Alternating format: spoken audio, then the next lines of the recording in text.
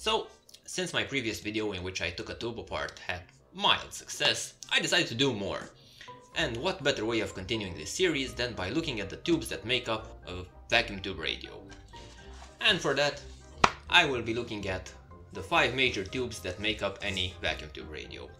And to start things off, let's start with the most complicated and most detailed one, the ECH81.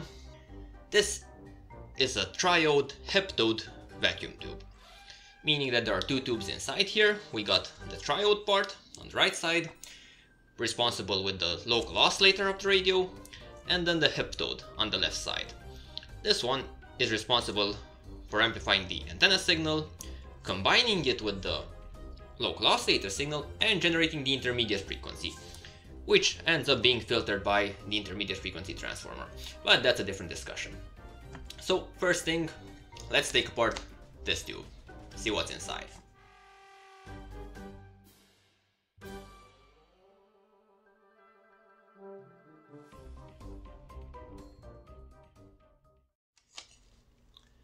So, just like before, first step is removing the glass envelope.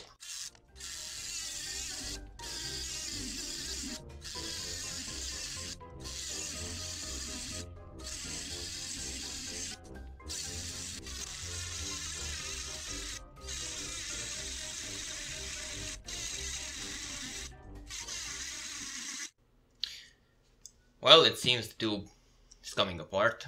I wanted to finish off with this piece of glass, but maybe that can wait. And if we pull it apart,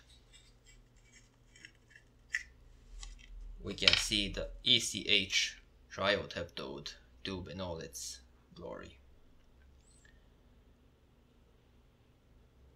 Before going further in the teardown, let's just take a moment to see why this thing has so many grids. I mean, a normal triode has 1 grid and it's happy. Why does this thing need 5? Well, if we look at the schematic diagram of this tube, we find that it has a cathode, filaments. On one side it has 1 grid and the anode. So this is the anode for the triode and the grid for the triode. The cathode is common. And then on the other side we have a bunch of grids. So since it's a heptode, it has 7 elements.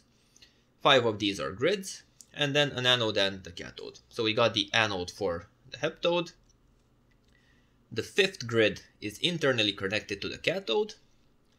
2nd and 4th grid are interconnected. So these are grid 2 and 4.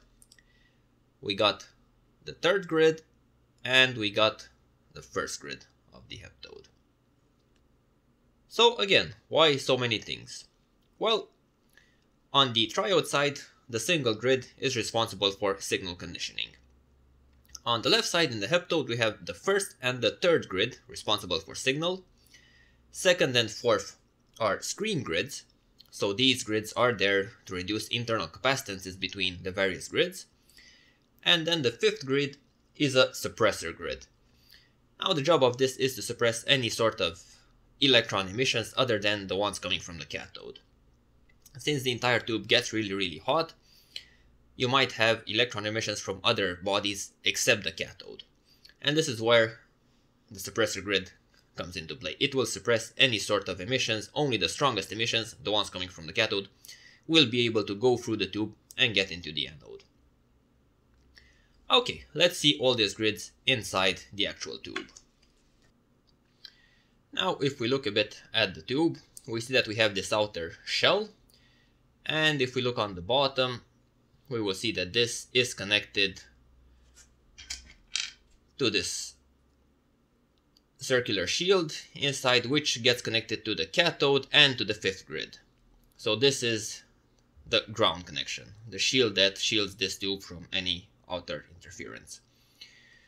And to take this thing off, we will simply need to unclip it here, unclip this edge, and then maybe cut a bit from the bottom, and it should come apart.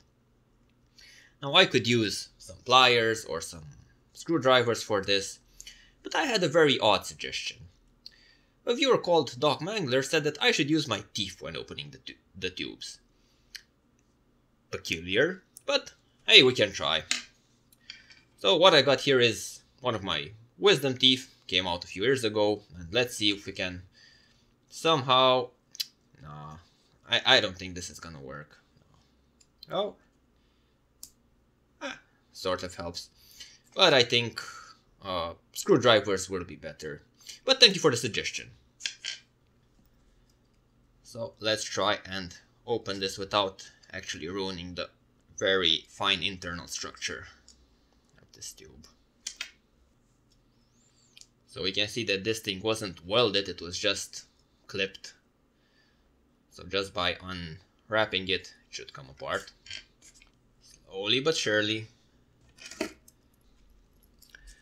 Trying to be really careful here since there are 5 grids inside there. So I don't want to ruin those. Let's see, where else is this thing connected? Seems to be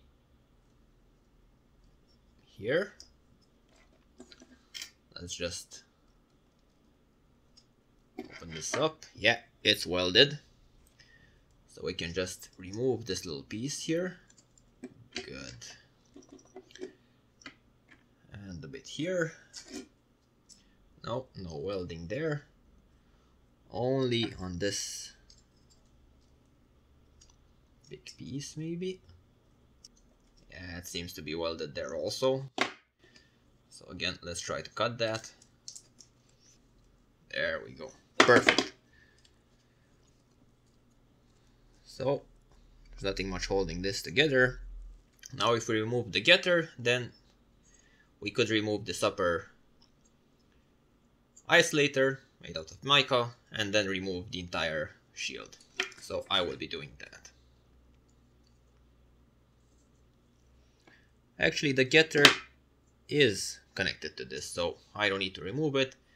I can simply remove this shield. Seems to be stuck on something. I want to be as gentle as possible here. We have this part which is a bit bent out of shape. So let's try and gently... there we go. Now it shouldn't be snagging anymore. Come on. Still snagging somewhere. Why doesn't it want to come off? Well, I guess we'll have to open this in the end. Thought we might get away without this, but we won't. Okay, there we go. And now it should finally come off. There we have it. The internal structure of the triode heptode tube. We see that here, dropped it. We see that on the upper side we got the triode part. We have a single common cathode throughout the entire tube. We have a small anode, so this shiny part is the anode of the triode. The grid of it is connected to these copper pins, and it's inside in there. So you can see the small tiny wires of the triode grid. So now we can clearly see the internal structure of the heptode as well as the triode. So on the heptode we have 5 grids, which we can see laid out. So we have the first grid, copper, and then the next 4 ones, the 4th being also connected to ground, and then this outer shield is the anode. I think we can get a much better view of the grids if we remove half of the anode. We can see that it's connected to a pin right here, but on the other side it's not really connected to anything. So that's what I'll do next. I'll try to remove this half of the anode. You can see it's connected to the second and first spacer, but not to the third one. Now I'll just simply have to try and cut it. Cut this intermediate structure here. Gently try not to ruin the 5th grid. Suppressor. It's almost good. Now try and just gently remove it.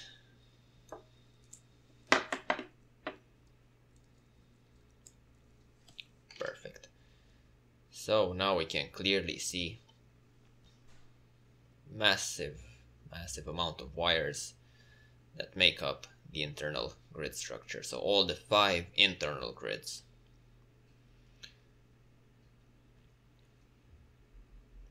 And also we see in the middle with the white coating the cathode. It's quite interesting that the cathode is common for both tubes, so there's no actual separation. It's the same aluminum pipe going through the entire tube. So common cathode for both the heptode and the triode. And basically this is the ECH81 vacuum tube. Hope you got some useful information out of this.